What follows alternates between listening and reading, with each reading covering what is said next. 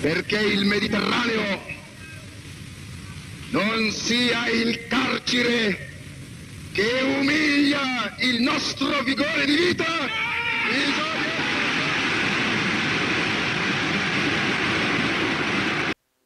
Can you recognize the face of fascism? Democracy is dying. This claim cuts against the grain of some deeply held Canadian beliefs. But the evidence is incontrovertible. In the hearth of democracy, fascism has gone mainstream. From Trumpism to the success of Europe's anti-immigration parties or growing Canadian youth skepticism concerning the efficacy of government institutions, the signs of democratic decline are everywhere. Why is democracy in decline? It's an important question, but also a misleading one. Contrary to the assumption of many liberal Canadians, democracy does not have much of a track record. Its historical record demonstrates little success. Have you forgotten the 1930s?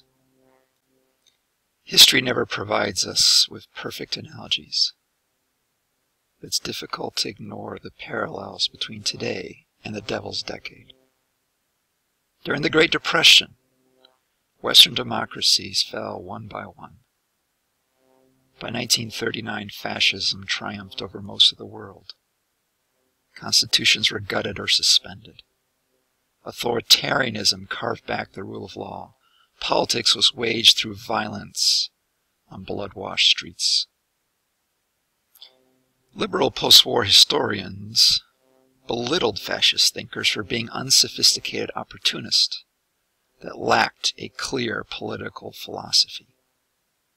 They described fascism as irrational. Hitler seduced the masses, and the global fascist movement was nothing more than an aberration spewing from an unprecedented economic collapse.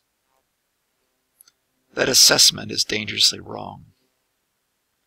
In the only real face-off between democracy and fascism, fascism won. Hands down, it wasn't even close. By 1940, only Britain and the United States could be judged as world powers with functioning democratic systems. And they were shameless appeasers rather than paragons of liberal virtue or international humanitarianism. Throughout the 1930s, they consistently bowed to popular pressure, appeased the fascist states, even collaborated in the demise of their allies, and repeatedly turned a blind eye towards genocide. History shows that fascism works. According to fascist philosophers, the liberals got it all wrong. Humanity is not governed by reason or moral scruples. Humans don't hunger for knowledge. They are creatures of emotion. Conscious of our own depth, the human animal thirsts most of all for security. Guided by this dark insight, fascist politicians, both yesterday and today, cultivate fear. Once someone is afraid, their rational brain shuts off. When survival is believed to be at stake, even bold-faced lies can become credible. Fear is a powerful weapon in the hands of an unscrupulous politician. Convincing the masses of their persecution rouses in them an indignant anger. Believing themselves under attack, they can with frightening ease turn against their neighbors. Canadians might disagree with fascist cynicism, but it's more difficult to argue against demagoguery's history of success. Plato didn't split hairs. Democracy equals mob rule. America's founding fathers were similarly skeptical of the unwashed masses. They built multiple safeguards into their constitutional system of republicanism to prevent despotism. Only in the golden post-war recovery after World War II, when the economy grew at least 5% per annum, did democracy really work. Democracy, it seems, is an effective system for distributing windfall during times of plenty. But what happens when the global economy turns sour and outsources blue-collar jobs? When ordinary workers can no longer punch their golden ticket to the middle class? Demagoguery works because fascists deliver something that liberals cannot. The insecurity of the masses is relieved by placing their faith in their leader. His strength can tame a world they do not understand and cannot control. Fascism also owes a debt to religion. Fascist pageantry preaches transcendence from a broken world and privileged access to a higher truth. The Nazis' famed Nuremberg rally was not just a spectacle. It was a stage-crafted ritual that appealed to all the senses to bring its participants into a liminal state of consciousness where they could absorb a deeper sense of purpose. Germany awake. Fascism is a complicated phenomenon. In HIS2351, we will explore fascism through many lenses. This is a unique interdisciplinary course.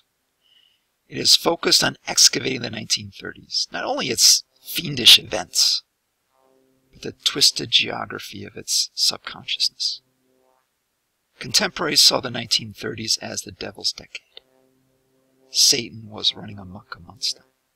Evil was washing over the world and mangling it beyond recognition. In surveying the 1930s, we will explore the Dust Bowl, Ukraine's Holodomor, the Spanish Civil War, the Nanking Massacre, the rise of Hitler and Mussolini's brash populism. We will also use novels and film as historical text to bore into the contemporary psychology. What fears haunted their consciousness and animated such infamous behavior? What turned ordinary men into monsters and led good men to remain silent? We will explore the 1930s by asking some big questions. How the ghosts of Europe's trenches live on in post-war art? Was Franklin Delano Roosevelt a dictator? Why did modern art so rankle conservatives? How did civil society in Spain disintegrate? How could so many of Japan's soldiers brutalize civilians in Nanking? How did Mussolini invent modern politics? Why were Nazi rituals so effective at building consent for radical policies most Germans would not support? How did the Great Depression seed radical politics around the globe and across the political spectrum? Why did the democratic powers fail to contain bandit states? And what does the psychology of fascism reveal about humanity? At the end of this journey, matriculating students will acquire new insight into a crevice of the Canadian memory, the decades separating the two world wars, the critical glue that actually ties these two traumatic events together.